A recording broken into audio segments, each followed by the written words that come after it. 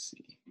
Hello all, welcome to the third monthly Education 3.0 Research Network call. I'm Duncan Cox of Learning Economy. Chris couldn't be here today, but I'll be taking over for him. So as you know, we're the Education 3.0 Research Network. We're gathering all these amazing nodes like last month's call with the Trusted Learner Network, and of course today's Broward OpenCLR call featuring Dan Gohl of Broward County Public Schools. Just so you know, we are recording this call and we'll post this to our Learning Economy YouTube channel after. The previous two calls are there. Before we launch into everything, I would like to announce that in partnership with PCG, Learning Economy Foundation is developing the T3 Innovation Network, interoperable learner record hub. So what we're going to do is eventually invite all of you in there, and we'll be sharing resources there and kind of collaboratively creating this thing. But right now we're working with T3 and PCG to define the categories and working with a lot of our allies to figure out what this looks like. So for now, I'll turn it over to Greg. Oh, Greg, you want to unmute? Muted. Oops. There we go. Unmute my microphone. All right. Thank you, Duncan. Welcome, everyone. So as many of folks know, since Friday, I've been working around the clock with an MIT-led idea that has rapidly evolved from a project to a global community and movement. Just very briefly, the MIT Safe Paths is a privacy-first, citizen-led, nonprofit movement to develop free open source tools for public health officials, infected patients, and healthy people to flatten the curve, reduce fear, and prevent the surveillance state. Simply, the idea is to provide a tool for public health officials and then to enable peer-to-peer encrypted sharing of infected patient location history so that each of us can see whether at some point in the last 28 days, the location information that remains on our phone shows a relevant time-space proximity match with an infected patient. If anyone wants to learn more about that or wants to volunteer to help, it's a 100% volunteer effort at this point. You can go to safepaths.mit.edu to learn more and volunteer. And so Safe Paths is both a meaningful response to COVID and it's closely aligned to our vision of Ed 3.0. Prior to last week, we've been making tremendous progress with the Ed 3.0 vision. Our prior work with IMS, CASE, and CLR has provided the foundation for what we're doing with T3 and IEEE related to ILR. I want to stress that the public domain base document that many of us have been working on together really brings together our very best thinking, and that is, in my mind, the most important work that we could be doing, which is generating this clear guidance based on the best thinking that we can.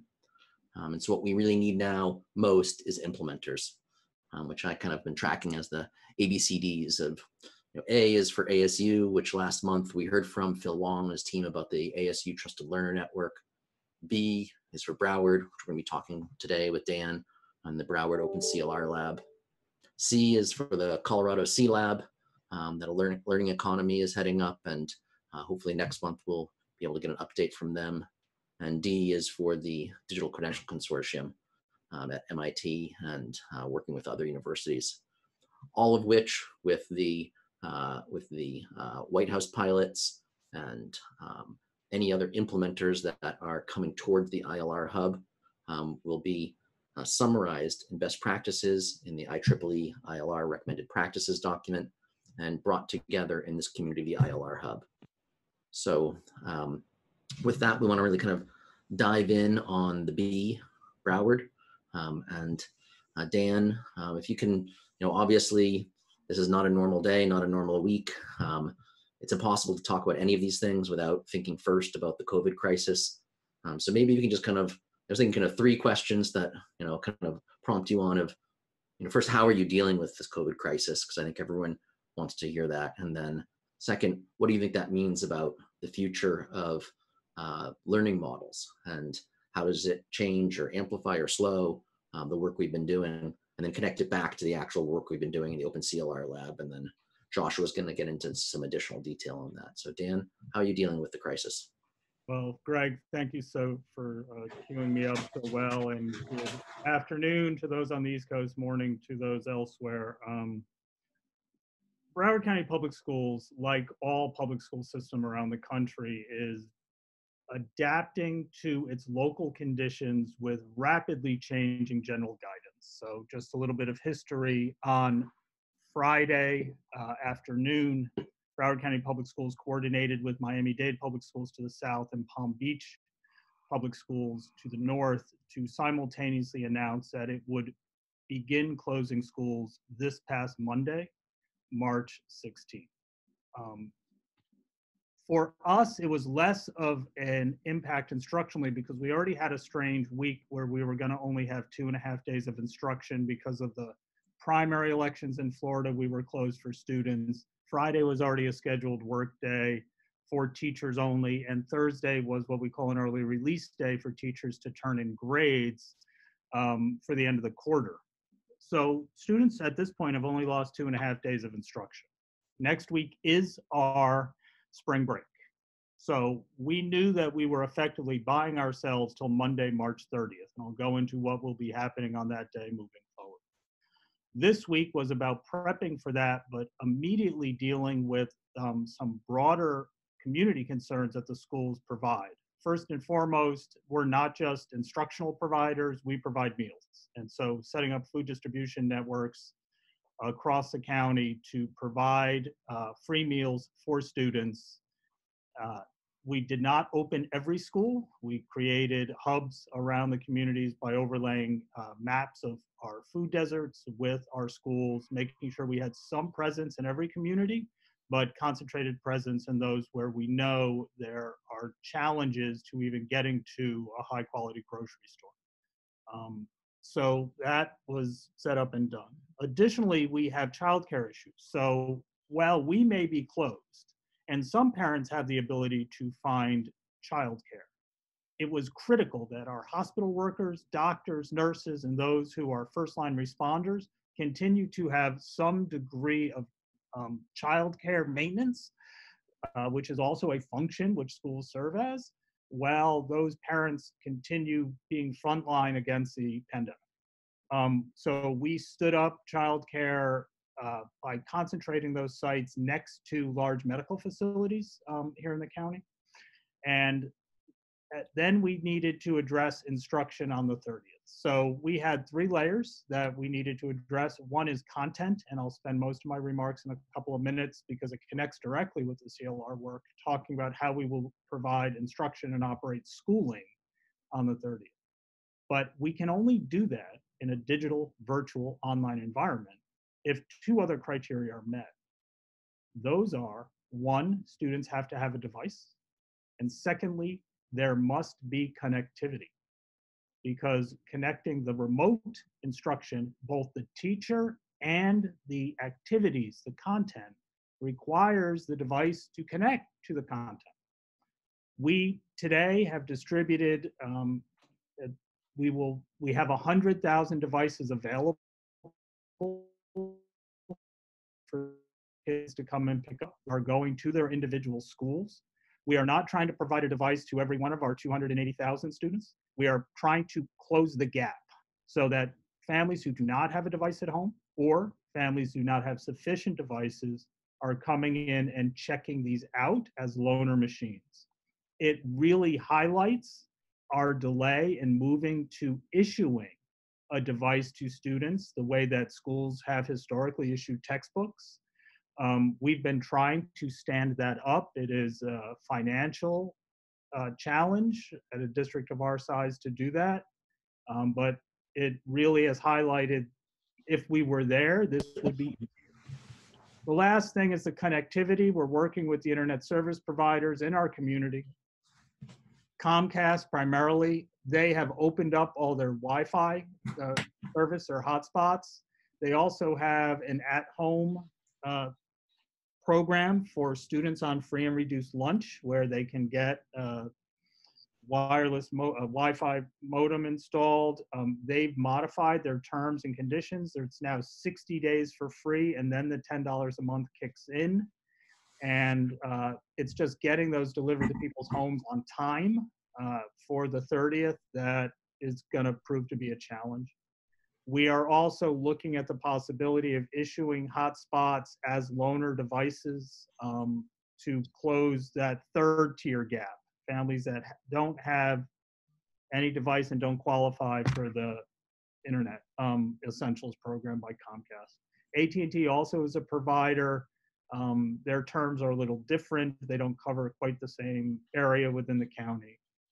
But this three-layer tier of approach of content, device, and connectivity is what we're doing. What I'll now turn to is what's going to happen on the 30th. Many school districts have published schedules for students of activities and made students aware of the kinds of applications which may be available to them, and told kids spend, you know, 30 minutes on this program and an hour on this program.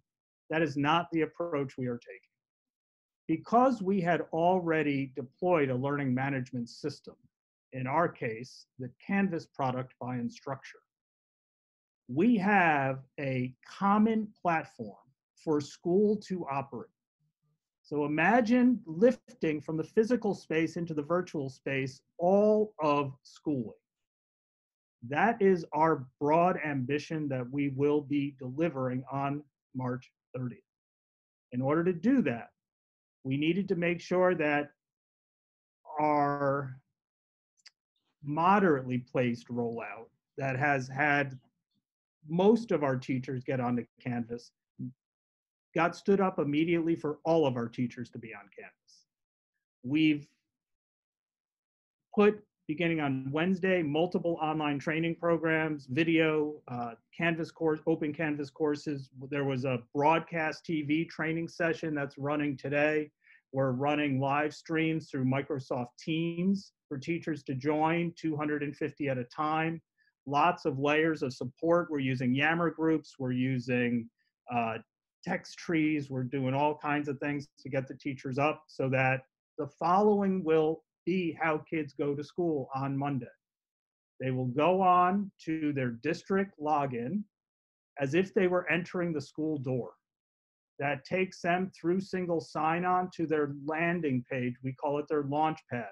The launch pad is that browser-based digital space where they see all the applications which have been provisioned for them. They're now at school, and we will be able to take school-based attendance through Clever that they have arrived at school. Then they will go to their classes. For elementary students, it's one class with maybe some specials of art or physical education. Those are separate courses on their Canvas page, but they go to school through single sign-on, they go to class through Canvas. And we believe that we will be able to provide what I'll call baseline tier 1 instruction. We have signed an agreement with the Broward Teachers Union where teachers will spend up to 3 hours a day online, live chatting with students using Microsoft Teams, which as of Wednesday of this week, we have connected with Canvas. That agreement was signed by Instructure and Microsoft on Tuesday afternoon. So we were about 12 hours into that possibility when we deployed it, and we've been testing it through the week. It's only 48, 50 hours ago, but we've come a long way. While we could run the master schedule, periods 1 through 4 at the times, there's a tension. Teachers are at home. They have their own kids. They may not be able to meet at 2 o'clock because of the demands in their own world. So balancing this professional and personal world has led us to this compromise where teachers will be a minimum of 3 hours. They can be more. They're going to post office hours for availability for kids. So that is now a truly blended environment of synchronous live interaction mediated through Teams and Canvas-based asynchronous activities with the provisioned applications, vocabulary.com or iReady or all those other tools and assets, with kids being able to submit work. The next tier is special services, special education, counseling services, social work services. All of those also need to be provided in a virtual space. We're thinking through, how do we provide suicidal ideation support? How do we address hard of hearing support? That is maturing. I'm confident that some degree of that will be able to be delivered by the 30th. Our working conditions at this point are as follows. We've been told to remain closed until at least April 15th. We do not believe that we will be returning to school after that. We believe that it will be longer. So we are preparing as if the rest of the school year will be done virtually. So this raises the question of grades, and how do we know what kids have learned, and how do we know whether or not kids have done things, which directly connects with the intention of an individual learner record or a comprehensive learner record, whatever we're doing. We will be able to gather grades through Canvas and submit them to a grade book in the traditional way. But more than ever, it is important to capture the other skills and the nuances and the connection of how does that grade have a meaning? What's behind it? On what basis or criteria is this grade, what's it asserting? And so the development of comprehensive learner records are really powerful right now, particularly as we try and think through clubs and other activities that we're also going to have to be providing. So I want to spend just a minute, and then I'm going to hand it to Josh to talk about what it is we're trying to do with comprehensive learner records here in Broward. We want to empower students to have the documentation of their effort, their work, their engagement, and their experiences in such a manner that it doesn't have to be reduced to the traditional report card transcript modalities that schooling has provided, where all of that is only official in the hands of the institution. We want to provide a signed envelope of the back, the way registrars used to have to sign the envelope, that it was a sealed transcript, through a wallet that's digitally signed, so that there is no need to have the institution serve as the hub for verification. And we want verification to be at a fairly granular level to some extent. Do you know how to do fractions? Do you know how to do polynomials in math? Do you know poetry, or can you write 5-paragraph essays? But all of those need to then be aggregated into these larger units that we call courses or diplomas. But we also want to overlay on there the social emotional skills, the exposures of mindfulness, the ability to work well with others, project-based learning, and all of those things. So we're working with our career and tech ed folks on external certifications. And then for our special needs learners and our English language learners, they have their own vocabulary and ontology of what defines their skills and how those skills have been assessed. All of that should be able to be packaged, handed, and be able to be carried as currency by students. And I'm going to pause my monologue because I'm sure we'll come back a lot of these points. So, Greg, did I do okay? Excellent. Well, amazing. And it's just, I want to thank you for your leadership. It's incredible what you've been able to pull together in this short period of time. Oh, it's other people's work. I'm just the mouthpiece. So. And I don't know how this compares to the challenges that the other 15,000 school districts are trying to meet. I'm sure that they're all trying to do similar things now. And so you answered the 3 questions that I asked, which is, what are you doing to in this crisis? And is this going to accelerate or delay the progression towards more comprehensive learner records? And how does it relate to that? So I guess I'll just ask one more question before turning it over to Joshua. So what is the biggest challenge that you face now, given what you laid out? When you woke up this morning and you thought, oh, that's the thing we got to work on, what was it? So I'm going to give you 2 answers. One is we have never load tested the ability of the system to process more than 250,000 logons within a 30, 60-minute window.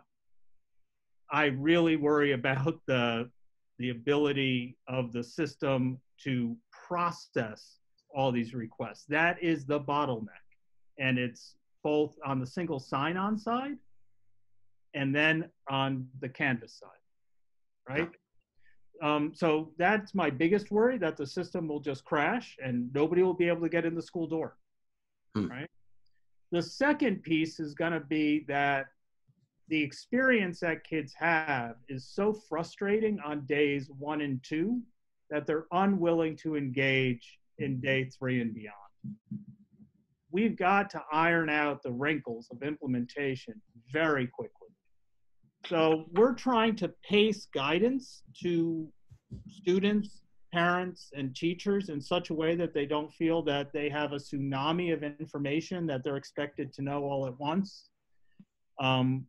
Clearly we've honed our message about what it is they should do to this very succinct piece, but there's a lot of nuances and unique circumstances that we're going to have to be rolling out. With spring break being next week, we're going to try and do a slow cadence of further communication. And I'll share with everyone that we need people to be patient and positive because this can be done. And it's going to be different. But we can move to a full-on blended model, even if the blended is in the environment of social distancing. It need not be social isolation. And qualitatively, what I keep returning to is the feeling of ensuring social connectedness and relationship maintenance of the students and teachers. That's why we chose not to go with the litany of scheduled activities for kids to do on their own. We really want the human relationship to be retained during this time. And that's yet to be delivered, but it's what we're striving for. Well, we, the community here, stand with you, and I think we all want to help in any way that we can. And part of that is tapping the collective intelligence and expertise that has been participating in Ed 3.0 to create this base document that helps us not just do CASE and CLR, but put it inside of verifiable credential packages and enable it to be owned and self-sovereign control in digital wallets. So like I would love if we were 6-8 months down the road from where we are now with the CLR work, I could tell people that we can give band credit based on a teacher having watched a video of performance, right? Right now, people are asking, how are you doing PE? I mean, there's all these weird pieces, but it's the special ed and other things that our traditional grading system fails miserably at, that CLRs give us the flexibility to address with nuance. But that's Joshua's expertise. He's been working us through the ELA and math as our first. And let me sneak just one last question in maybe before Joshua, which is, if we take this video that we're watching right now and we send it to foundation funders, do you have a message for them about what they could do to help you? Do you feel like additional resources could accelerate the type of work that you just described? Yes. Okay, we'll leave it at that then.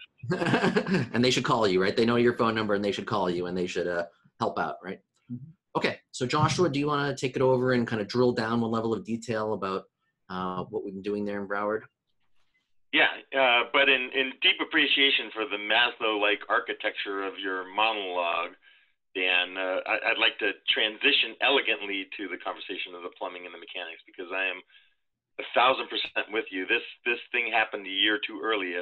If we were a year hence and we were able to award achievement badges and achievement assertions for students through a workflow process initiated by students and teachers in a more blended and personalized competency-based way, you would be in a strong position to evolve the methodologies and pedagogies underlying your instructional approach. And that's sort of the transitional question I want to ask you, and I'll try and weave into my presentation. How do you see this change to a blended approach forcing everybody to reconsider their methods and practices and pedagogy associated with instruction? Because, you know, everything you do is based on the classroom book factory model, and now we're not there anymore, and something has to change. So the first thing that we're having to get, and we were able to get our collective bargaining agent, the Broward Teachers Union, to concur with us on this. You know, they're rightfully fighting for working conditions and academic freedom and flexibility on the teacher side. Teachers use all kinds of other tools, right? Remind and all those other apps. Everybody's got to be on the same tool set so that we can engage people in a similar way. That does not have to displace the things they're doing with these other tools. They can continue to use those, but we must have everyone connected so that we don't have separation of analytics, of quality assurance. So we're trying to do that. Secondly, we need people to realize that now more than ever is the time to be generous, compassionate, and share. Teachers have unfortunately been forced into a little bit of selfish behavior given the way in which bonuses are awarded.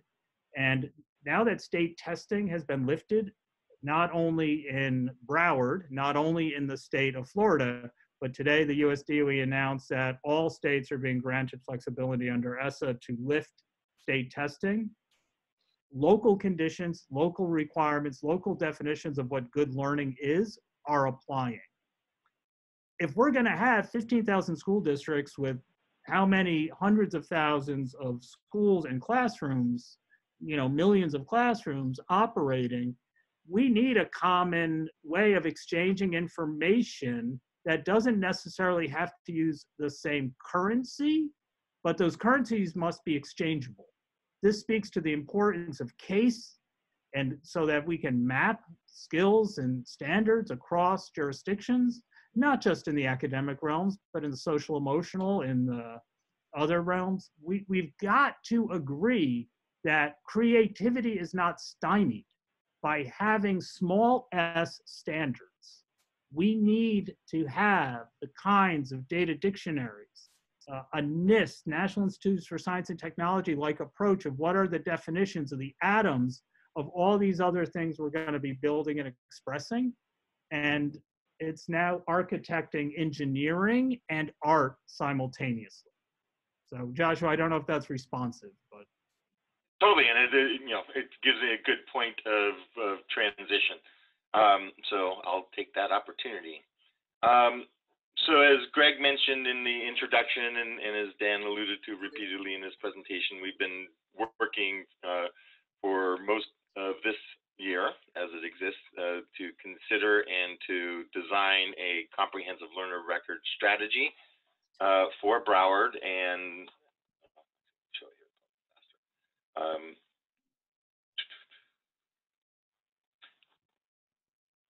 To implement this picture.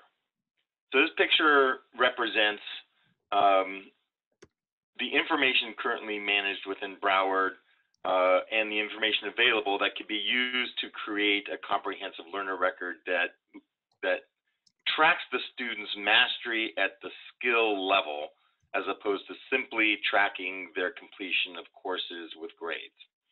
So you can think of this as the comprehensive learner record database that contains the data that's generated by systems and educators within the system.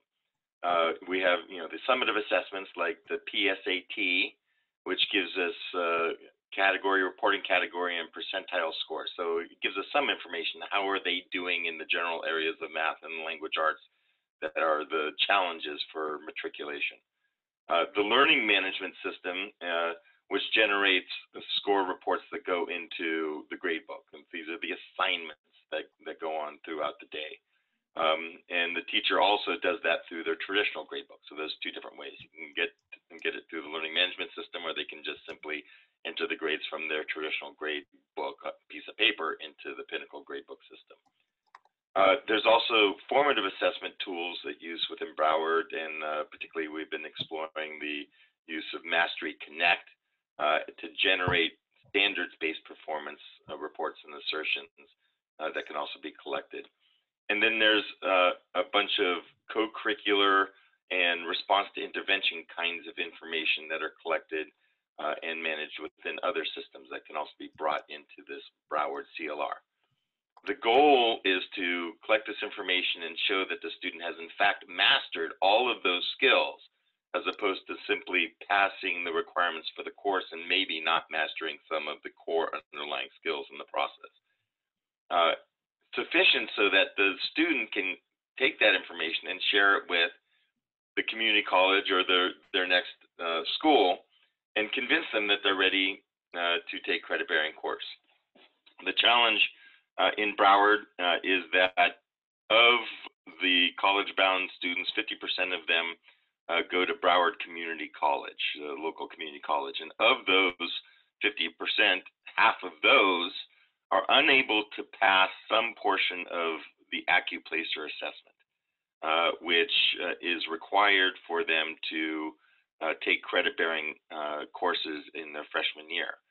And what is a sad fact is students who are forced to take remediation courses in their freshman year are very unlikely, to the tune of only 6%, to ever get any degree.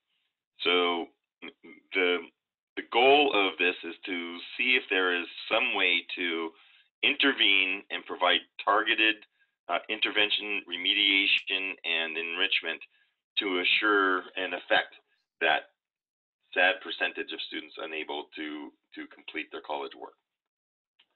So to do that, we started to analyze the available data and how to tease out latent information that's in the existing workflow and data. So you can sort of think about it this way. There's the course achievements where you have course grades.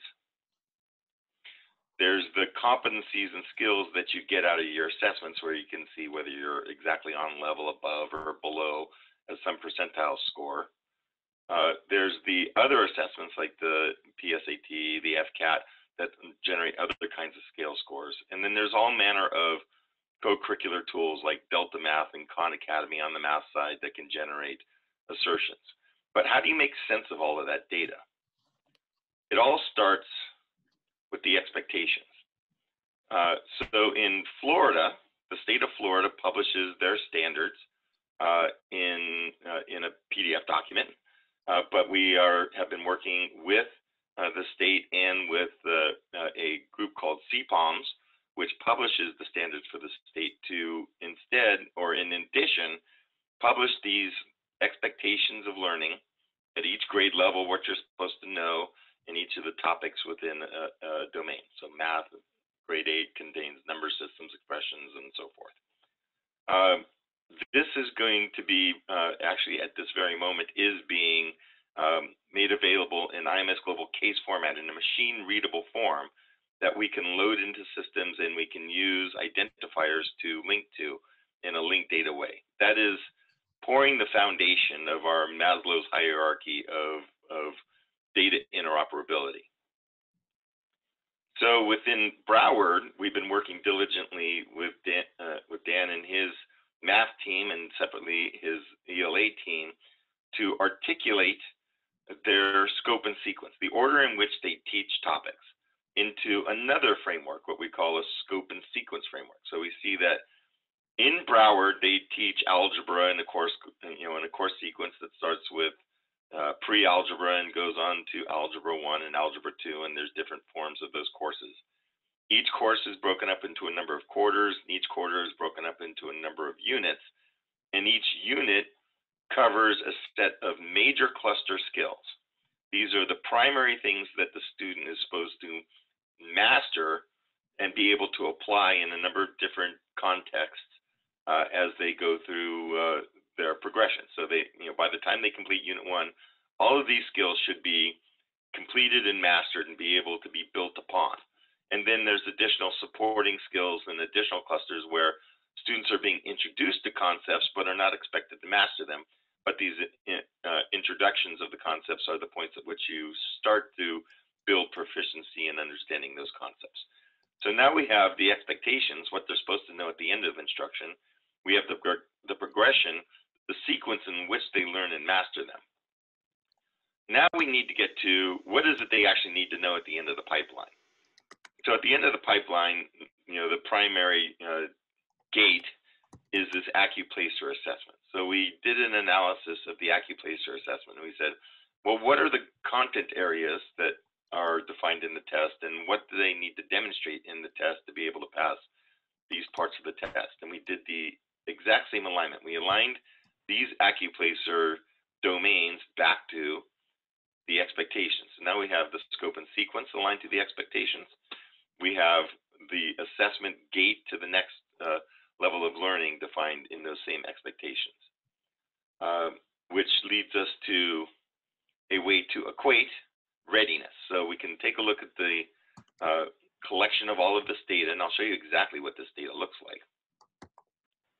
We modeled real data in this case format for Broward, and it's a little tweaky here, but what you can see is it's a sequence or a log of activities, and for those folks on the ADL XAPI side, we'll see this very clearly as a set of XAPI achievements. In the CLR world, we call these achievements. In the XAPI world, they call them activities, and activities have profiles and can be achieved. So it's essentially the same model. So the student can enroll in a course section, right? And what we have here is a definition of achievement. It's an enrollment achievement. The enrollment comes from the student information system. It's an enrollment into the course named This Thing. It has no requirements for the enrollment other than to be enrolled. And then it's aligned to a specific skill. In this case, the skill is the course for Algebra 1 in a case framework. So this is a linked data expression that says, not only do I know that they enrolled in a course called Algebra, I know absolutely everything about what algebra teaches, all of the units of instruction, all of the related major clusters, and I can explore all of those relationships as linked data in the open. So when the student shares this record with the college, they can say, oh, not only did they pass algebra, what does it mean to pass algebra where that student took algebra? As they progress through, in this case, the student is enrolled in an English language learner group, and as a result gets additional objectives that they can meet associated with mastering the language associated with math. Then each of the units of instruction has an achievement as well. So you not only know that they got an A in Unit 1 or a C or, in this case, a D, right? So they didn't quite do as well in this achievement. You can say, all right, well, what is it that they showed a D on? And you can say at the end of the quarter, perhaps, okay, these are the skills the student didn't actually master. Let me put that in a list of enrichment activities for the student so that we can make sure to bolster and reinforce these skills as they continue through their learning, or provide a connection to an after-school program through the local community supports, or the library services, or PCG's tutoring services to reinforce the skills that were not demonstrated here, to make sure that the progression of these grades continues to look good and doesn't look like this, which is not so good. Additionally, in this sequence, you'll find that there are some key other pieces of information that flow into the system. There are assessments that go on throughout this instructional sequence, formative and interim assessments. And those assessments generate performance reports. And in this case, we're able to capture all of the information about the student's performance on a set of skills assessed. So in this case, we have 4 different skills that are assessed at 4 different levels of proficiency. And the student is then graded and scored on each of those. So you can capture the fine-grained skills as well as an output of an assessment as as part of one of these records. And then similarly, this is the PSAT, where we have 16 different reporting categories that either have a scale score or a raw score. And then there's a definition of what those scale scores and raw scores mean.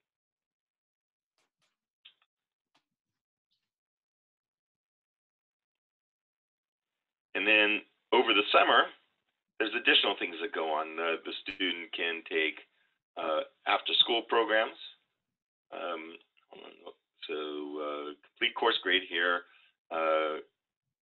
graduates from middle school, gets a summer school computer science certificate, right? So this can be like an open badge certificate awarded by a science summer school program that is endorsed by Broward that confers some credit or prerequisite for their learning pathway within Broward. In this case, this is student completes co-curricular community service of 100 hours of service with a badge class award. So what you're seeing here is, this is the data that sits inside the record that will enable Broward to measure the student's progress throughout their entire progression with Broward. And also for students who come into Broward, they can bring this kind of information into Broward, and Broward can correctly place them in their own scope and sequence and complete the record from another school. So it really helps with those students who are transitioning from one school system to another.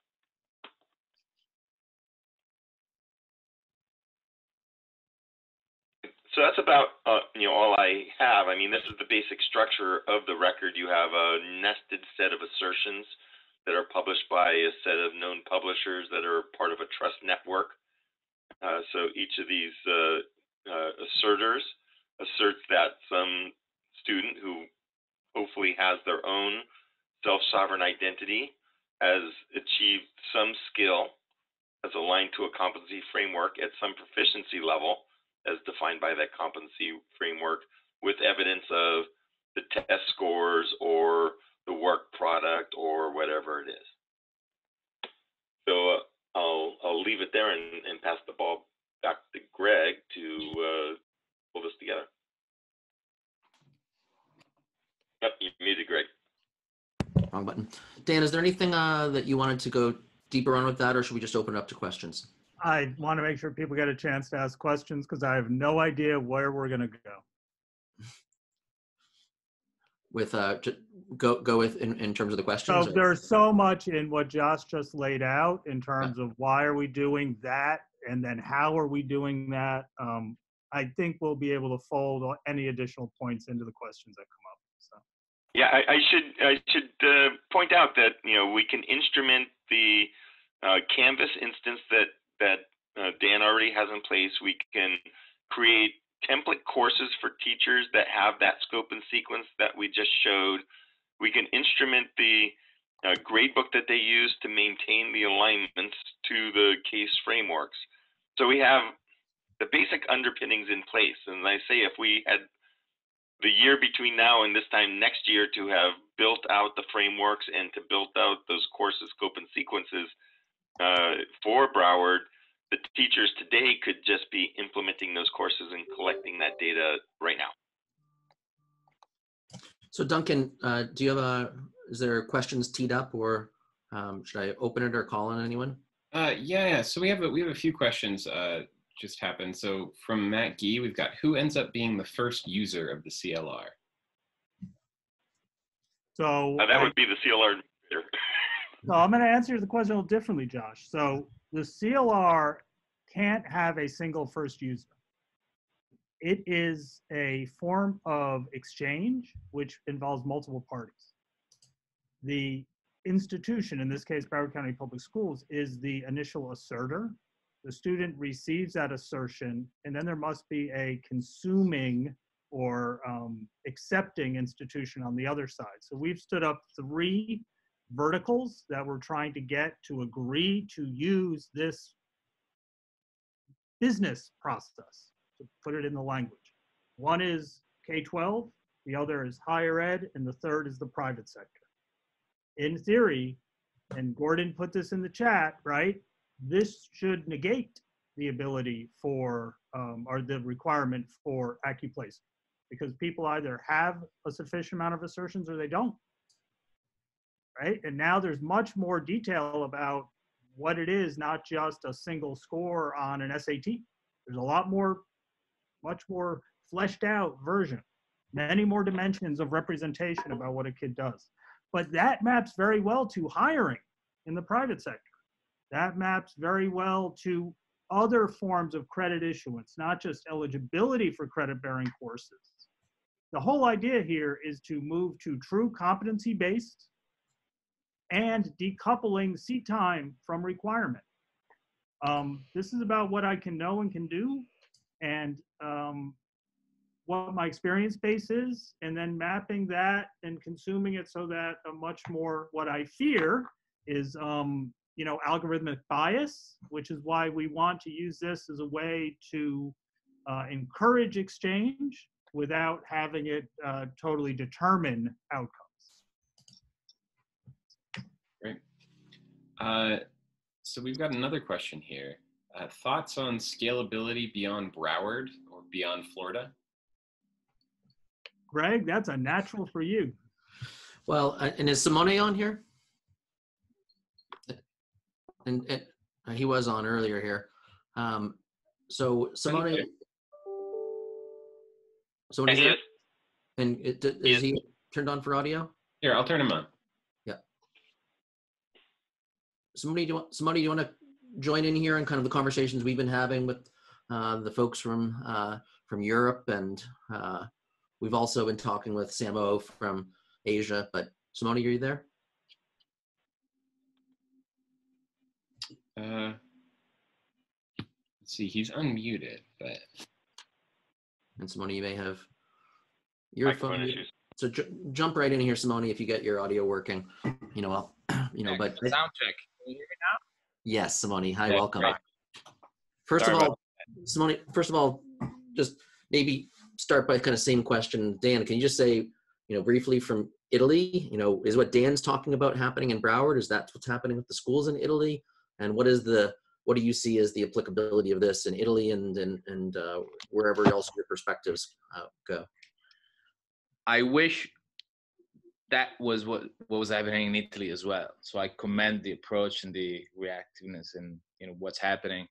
Obviously, I'm not across exactly deeply inside what's happening in each individual institutions, but my feeling, having heard how the response was there, Broward, is that that could be a reference. So kudos, good luck, amazing job. I think there's hope on how things could be at least planned, or how to react to this situation. And I don't think Italian universities are or school districts are engaged or were able to react that way. But I don't have all the evidence supporting my claim. It's just a good gut feeling. And then Simone, so then more broadly, do you want to just bring in the conversation around CLR, ILR, and verifiable credentials? And I think it's sort of a softball question, right? The answer is, of course, this is everywhere, right?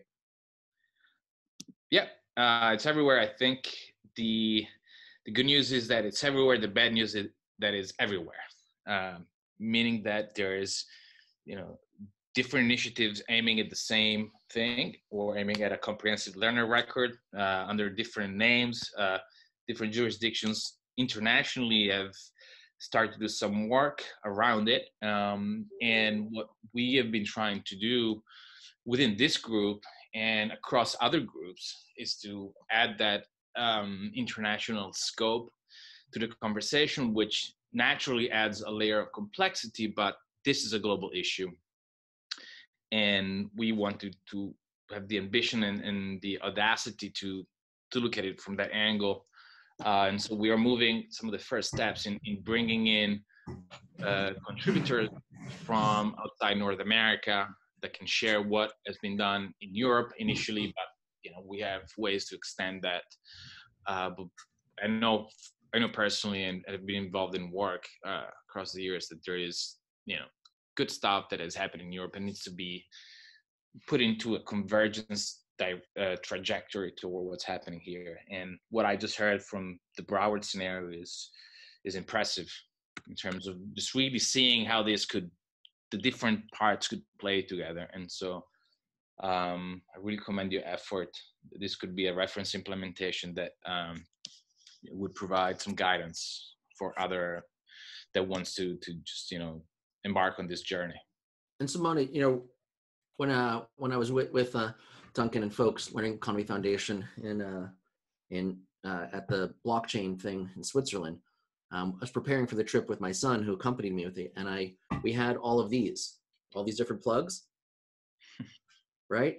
Yeah. So why is it that we have all these different plugs, right? And the answer is because there wasn't international standardization, right? It's kind of a small, silly thing, but like, what if we could make this learning record environment international now first, instead of doing it US and then doing it in Europe? What if we could get that around interoperability structures, not for one big set of learning targets? I don't think anyone thinks that that's possible, but for a way for exchanging so that this is not the best thing. What our goal is to get, instead, what Duncan says, which is not Duncan, what Drummond says, which is this, right? And we want to be able to take this out and say, I got this from Broward. It says what I know about algebra. And then they go to your community, Simone, in Italy, and they say, I'm going to exchange this math competency credentials, granular, the way that Joshua was talking about it, with the school that's now accepting me in Italy. And we'll make the translation in the way that we can with currency. And now the school or the learning environment in Italy or wherever else, or the job or anything else that's downstream, can consume that information in a way that makes sense to them, right? That's what we're all going for here with this. I don't know if anyone else wants, that's what we're here for. I think everyone's agreed about that. If anyone wants to echo that or challenge it, or if there's other questions.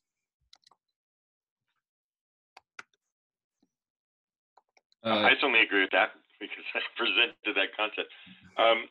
Dan, something else I think maybe we should share with this audience. One of the items that we have done for Broward is a connector inside of their Canvas tool for their special ed students. And it provides information to teachers for all the students in their class about which students need accommodations. It could also easily be extended to address special ed objectives and goals, because every student has an IEP, has a set of personal objectives. So through that method, not only can we, in a distance learning environment, support teachers in addressing accommodations for students with special needs, we can also help special education teachers collect performance information with regard to their IEP goals and objectives. Absolutely. Yeah, and so I did reference what you are referring to in the chat in some of my answers. A lot of people are doubtful that we're going to be able to, well, let me phrase it this way. A lot of people are concerned that our efforts, and in fact, all efforts at digital instruction, are going to do nothing but exacerbate inequity. There's a digital divide, but there's also the pedagogical divide of what kids need in order to meet the common expectations which educational standards provide to folks. By working with our vendors, in this case PCG for EdPlan as our special education system, with the accommodations, we've been able to deliver those inside of the Canvas roster or the gradebook. When a teacher looks at who's in the class, they see columns next to it that provide programmatic participation, not just for special education, but also for 504 accommodations, for response to intervention, for gifted status, for ESOL and bilingual status, and then link to the IEP to pull down that particular student's one. By using IMS global standards for interoperability, that has been stood up due to tremendous work by the PCG team and working with the Canvas team to set that up. We have needed that more than ever, because we can now tell every parent that every teacher that their kid has can see what that kid needs. We are currently in development at the final completion of that cycle, which is the ability of the teacher to assert that that accommodation has been provided. And that then shows the IEP team defines what the accommodations are. The teacher has it right in their gradebook for their lesson planning. The teacher asserts that that accommodation's been met. and we then don't have these arguments about, well, my kid didn't get it. So we were working on the right stuff. You know, the virus wasn't as patient as we would have liked, but we're making the progress we can. Yeah, I'll reinforce that it's an impossible mission for teachers to provide those accommodations without a facilitative tool and interface like we've implemented in Canvas. By concentrating the point of engagement through Canvas and the information presentation for the teachers, we reduce the number of clicks involved in simply tracking that they're doing what they're supposed to do from hundreds to tens. Yep. So I noticed we have time for about one more short question. There's one in the chat. It's Dan, is Broward addressing student engagement beyond online attendance in any way? And are you instrumenting other ways that can identify or provide alerts of students at risk? So we do have an alert system. It's an at-risk indicator. It is calculated by a number of different factors. That includes grades and attendance and prior performance, test performance, all those kinds of things. And then it provides an index that's scaled at 1 to 10. We're gonna have to completely revisit that. So the waiving of the state test results this year is gonna give us a gap in that. We're gonna have to come up with some new algorithms, but what I have always felt is that the current systems are just too limited. They reduce our definition of learning to that which can be quantifiably measured through multiple choice tests. By moving to a broader assertion experience base, I want to be able to capture, has every kid had some kind of extracurricular experience? I don't care if it's cheerleading or math club. And maybe it's coming from the local church or the Boys and Girls Club who's able to provide that assertion. Our job as the school is to focus on the human development side and the academic achievement. We need to open up and have exchange and honoring of scouts just like we do band. So I'll pause there because I know we're running short on time and I have a hard 2 o'clock with the US DOE. So. Well, Dan, tell them from all of us that we need their help in leadership. I think they know that, right? So me and 10,000 other people will echo that sentiment, Greg. Yeah, and so we elect you to be the new U.S. Secretary of Education and provide that leadership for us all. Because I think I think there's bipartisan agreement that I would not be the right one. So. Thank you everyone for joining, and we'll be back in this format next month with C for Colorado. Great. Yeah. Thank you all for your time. We'll be posting a recording of this call on our YouTube channel and sending an email out to everyone. So thank you. Thank you all. Be well. Do good. Bye-bye.